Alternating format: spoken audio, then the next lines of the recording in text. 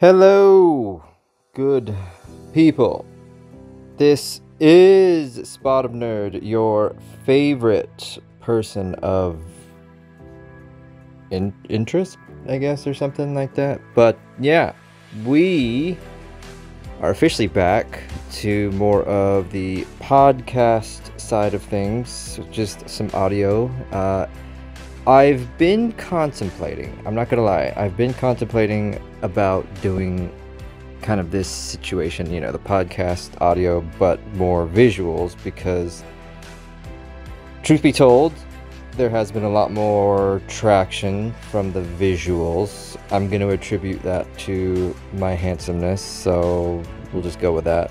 But also it could have been because we were at San Diego Comic-Con. So something I'll think about in the future. For now, just to get more content out, obviously we're going to do a little bit more of just the audio versions. So hopefully you will be listening on Spotify or wherever podcasts can be heard, but you can also watch these through Rumble and the evil dreaded Death Star, or as I like to call YouTube.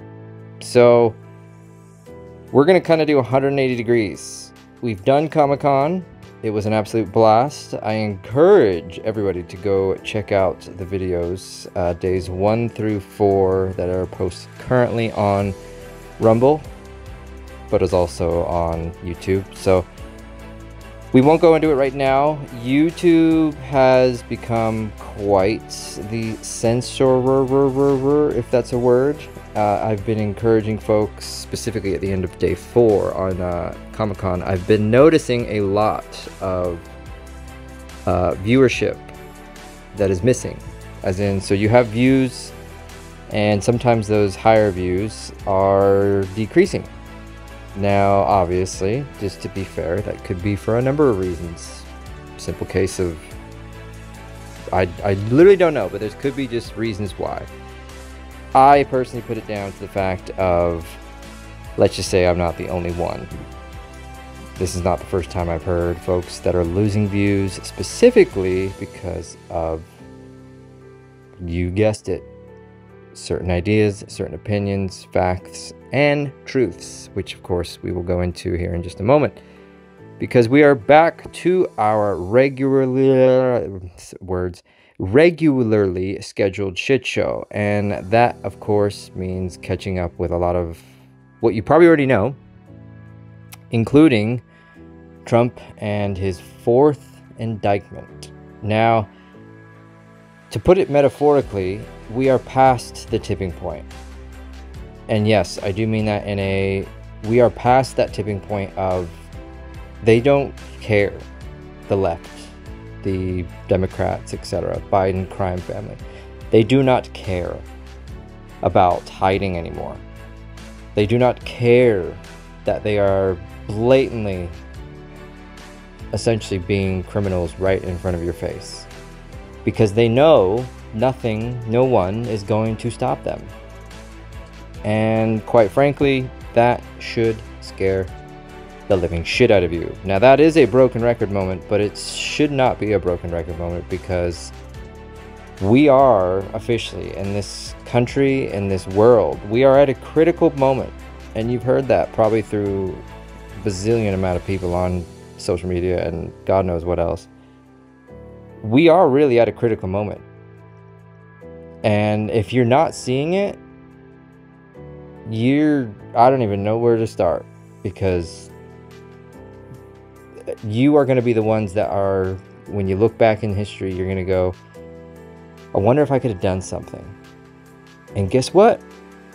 You could have, but you chose not to. It's no different. And again, I use this example many times in the past. I'll use it many times in the future. It's no different than people that were living during the 1940s in Nazi Germany. People that simply obeyed. Simply that pointed to their neighbor and said, they're one of them. Sounds familiar. Almost like they had vaccines or not vaccines. Sounds like they had a card that got them into a certain place and not into a certain place, because that's the other side of things. If you're not paying attention, they're trying it again, or as I like to call, Plandemic number 2. Now, for anybody with a brain, you would know that during September and October and the winter time, what usually occurs during...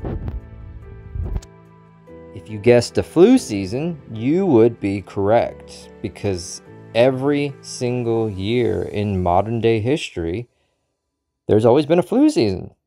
Just like there's an allergy season.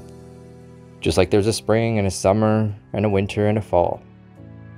But they now know they can get away with it, because you can already tell. Now, credit where it's due, I would say the majority are not falling for it currently as I speak. But I have definitely noticed, and that's the unfortunate thing about living in a blue state, I've definitely noticed an uptick in the mask wearing.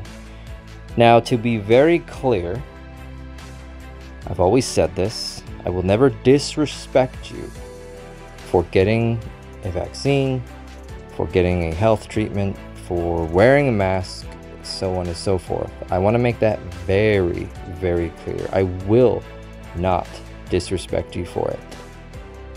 In fact, I believe it is your God-given right. Remember the my body, my choice debate? But when it comes to forcing other people to do it, to mask up, to get the jab, etc., that is a line that we will not cross again. That is a line that we will not allow to be pushed onto society ever again. Because you've got to put your foot down somewhere. Now, at the same time, I'm also, just to be very clear, I am not promoting violence. I've said that many times in the past. But what it does come down to is, you will not do this again. Government officials, stores, so on and so forth. If you really want to push the scared dog in the kennel, in the back of the cage, try it again and see what happens. We fell for it once. Shame on you. Fall for it twice. Shame on me. So, we're in some very, very interesting times with everything right now in relation to just the sheer authoritarianism that's going on. I guess I don't know if that's a word or not, but you look at I was reading recently, I'm a huge fan, Dr. Peterson. He is, of course, the famous therapist, psychiatrist, basically made headway because he speaks his mind. And from being from Canada, which of course is basically pre-Germany 1940, they recently are threatening him that he has to undergo like this behavioral social media training, because what it comes down to is he made somebody feel bad and got offended, so he now has to go and do this like class, or as we like to call, re-education camp, because long story short, if you don't, we're gonna take everything away from you, including your license to, you know, be a medical professional. So obviously he is not putting up with any of it, and he is basically laughing his entire way. You can actually check out his podcast. It's very good to listen to. It's informative, etc., so on and so forth. So, but again, it is where you look at the United States really as being that last stronghold. It's said a million times over by a million people, millions plural of people. This is the last stronghold. Once you lose the US, the world is done. You know, we see it in the movies. We see it with Schindler's List. We see it with the World War IIs and the World War I films. We see it with those futuristic films of, you know, do as you say or die type situations. We're borderline there already. It just depends on where you are. But the United States really is that last threshold. And quite frankly, the next year, because we're only about 11 months or so away from supposedly the next presidential debate, it's going to get interesting. And quite frankly, if you check off all the boxes, the only one left is violence. And quite frankly, you know that's what they want. They want violence so bad, whether through racial divide, whether through medical choice, etc., so on and so forth, privacy, etc. They want people to uprise so bad because it will give them that final reason to push the button, the metaphoric button that, guess what, you can't control yourselves, so we'll do it for you. So I would just encourage anybody that's paying attention, the slightest bit of attention. I'm not telling you to vote for Trump. I'm not telling you to vote for a Republican. I'm just basically telling you to look at your life right now. I've said this many times, and I'm going to say it many times in the future. Look at your life right now and ask yourself, are you in a better spot? What's your bank account look like? What's your 401s look like? How much is food costing? How much is gas costing? How much is your electricity? Oh, well, I drive an EV. Yeah, how's your electricity bill doing?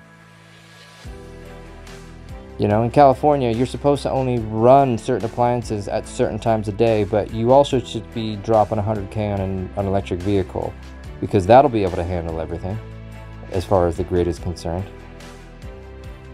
You have to be you have to be an absolute lunatic with this climate change. The very people that are fearing about all this climate stuff are the same ones that have homes not 10 feet away from the water. The same ones that this whole energy crisis, they make millions upon millions of dollars that can afford it. You're a lunatic if you actually believe that they give a shit about you. They do not. These government elites, etc., they do not give a crap about you in relation to the climate. Look at the Maui situation. Terrible, terrible, horrible situation. Funny how that disappeared right out of the news, didn't it? It was on the news for about, what, maybe a week? Completely eradicated from any news source. Because you know why? The moment they tried to tell you it was for climate, nobody believed it. So guess what? They moved on to the next bullshit.